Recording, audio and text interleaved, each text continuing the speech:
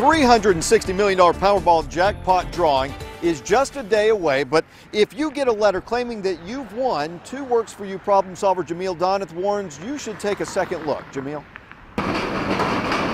On the heels of the 7th largest jackpot in Powerball history, the Oklahoma Lottery Commission is warning people to watch out for a scheme making its way around the state. In a press release issued today, the organization says consumers are reporting a new wave of letters claiming you've won big sums of money.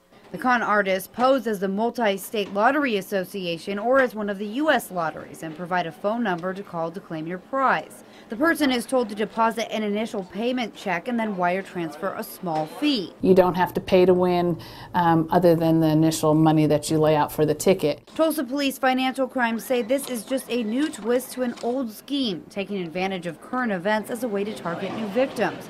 The Oklahoma Lottery has no affiliation to these letters, and the lottery will never contact you. You don't give them your name, address, phone number when you buy a lottery ticket, so there would be no way for the lottery to even know who was the winner.